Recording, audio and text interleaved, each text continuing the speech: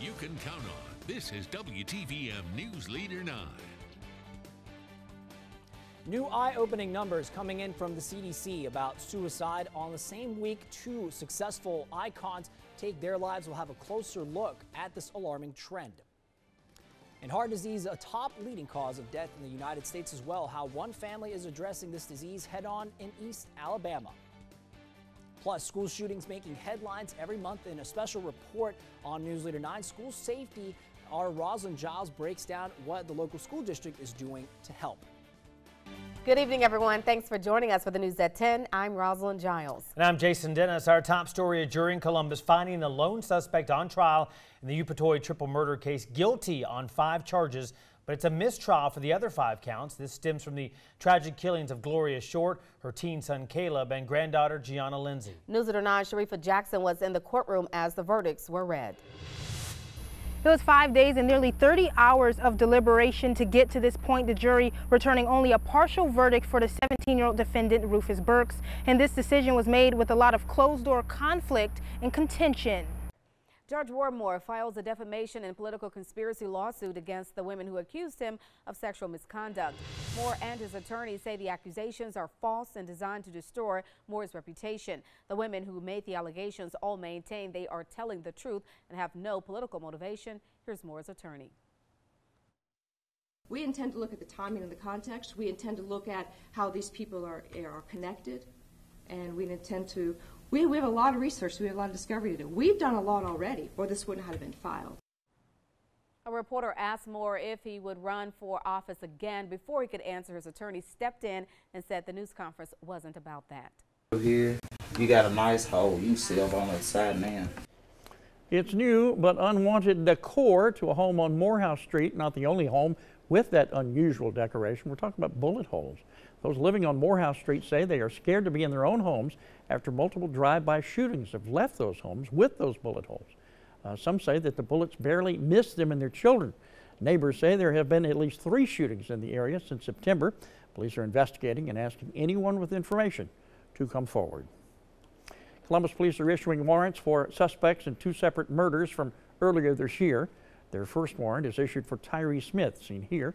Smith is wanted in connection with the shooting death of local rapper Brandon Denson. He was shot down in a Pizza Hut parking lot on the 4200 block of Buena Vista Road. 3 other suspects have already been arrested and are facing charges in that shooting.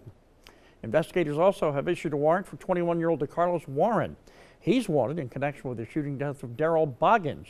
Boggins was shot on Winston Road in late April, died later at Piedmont Columbus Regional Hospital. Boggins was also a victim in a separate shooting on Andrews Road that happened earlier that month. Well, here's a look at both suspects' mugshots. Police say the men are considered armed and dangerous, and if you see either one of them, do not make contact. Instead, call police at the number on your screen. A 39-year-old homicide case in Phoenix City is being revisited after a convicted serial killer offers new insight into nearly 100 murders. 78-year-old Samuel Little, a native of Reynolds, Georgia, and a convicted California serial killer, is serving a life sentence. But recently he confessed to 91 homicides spanning across the country, including the brutal killing of 23-year-old Brenda Alexander of Columbus in 1979, which happened in Phoenix City. He gives details of the August 26th night when he took her life. He was the perpetrator. He gave information that only the perpetrator could have been privileged to. The police department, my office, so we're convinced that this is the right guy. According to the FBI, Little is dealing with health issues and offered his statement in a deal to be transported to another prison. The Russell County District Attorney says Little will not step foot in an Alabama courtroom, but his case will still be prosecuted. It will be presented to a grand jury in February, and Little's recorded interview will be played. In the race for Georgia governor, Republican Brian Kemp is pressing Democrat Stacey Abrams to concede the state's tight race as civil rights groups urge her to stay in and fight.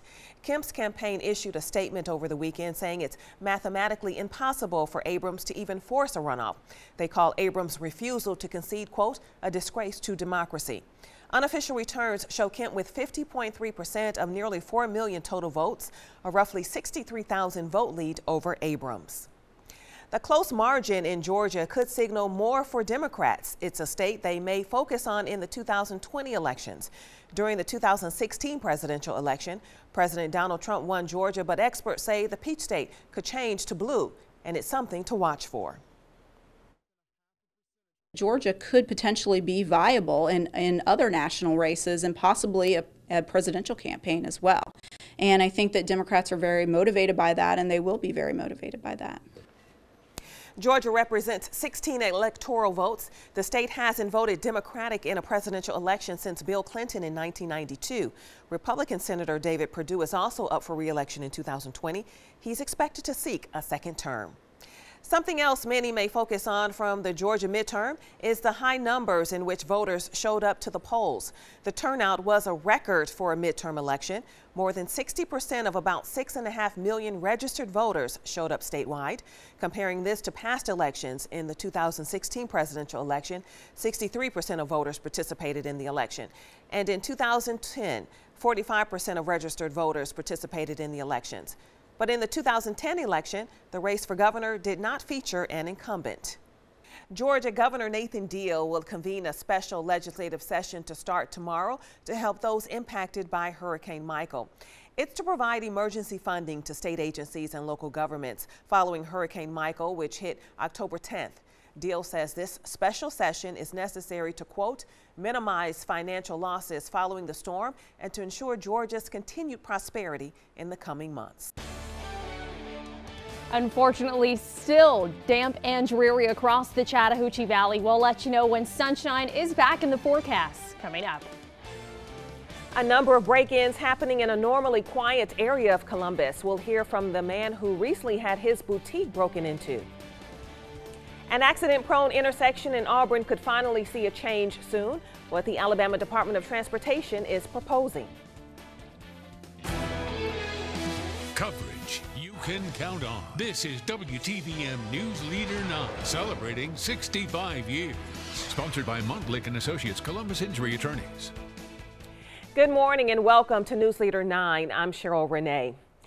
The state of California turning into an inferno. Firefighters battling ferocious flames on both ends of the state, all as the death toll from the wildfires continues to rise. 44 people are confirmed dead, all but 2 from what's called the Camp Fire wildfire. It is now the deadliest fire in the state's history, and hundreds are still missing. Weeks of little rain and warm high winds continue to fan the flames. While the state of California isn't getting enough rain, here in the valley we are getting plenty.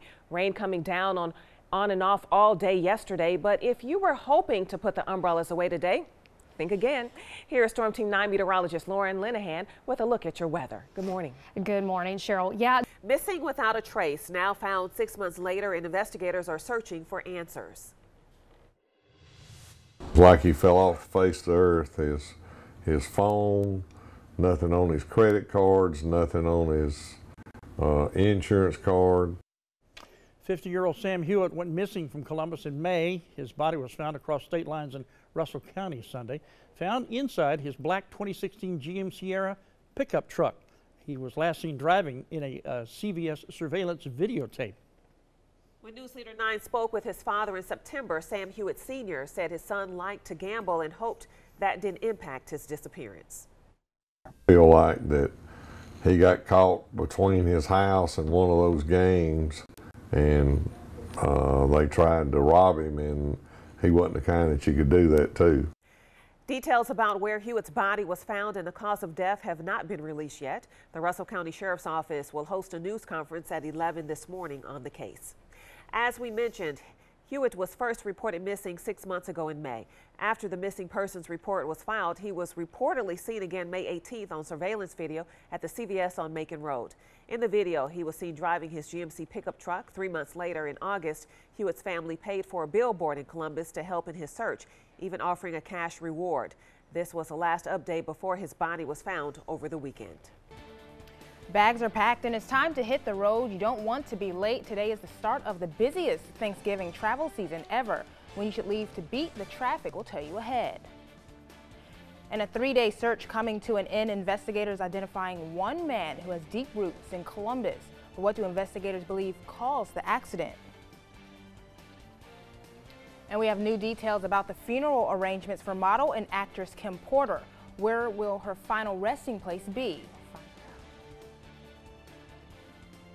Well, not feeling too bad outside right now, but we are potentially going to see even colder weather as we head towards Thanksgiving. We'll let you know how it's looking for this afternoon coming up. Coverage you can count on. This is WTVM News Leader 9, celebrating 65 years.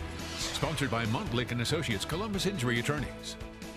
And welcome to News Leader 9 at noon. I'm Sharika Jackson. We thank you for joining us today. Well, bags are packed and many have begun to hit the road or catch a flight to enjoy their holiday this week. And holiday travel has started, and more people are expected to travel this year than in the last 13 years. And if you're driving, plan to use apps like Waze to help during your commute to see if there are any traffic delays. And if you're traveling by plane, you can use flightaware.com to check to see if your flight is still on time. That a frantic 911 call made 2 years ago played in court for jurors yesterday in Lee County, Alabama. 23-year-old Devontae Mike, the first of 4 suspects to go to trial in the 2016 Lee County home invasion turned homicide. Along with that 911 call, prosecutors heard from the widow, 85-year-old Kay Rudd, who took the stand, painting a picture of her husband dying after he tried to protect their home. I heard 2 shots, and then I heard Benny shoot one. Where on the body was he shot? It was like in the chest.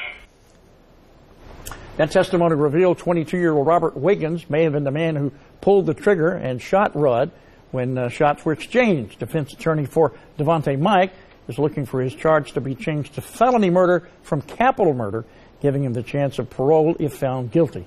Prosecutors today are expected to call more witnesses in that case. 37 after the hour, that's it until next November. Voters heading to the polls one more time to name a winner in 2 races that ended in a runoff last month. Georgia voters deciding who will be the next Secretary of State, and here are the numbers. Republican Brad Raffensperger defeated Democrat John Barrow 52 to 48%. Raffensperger will replace current Governor-elect Brian Kemp.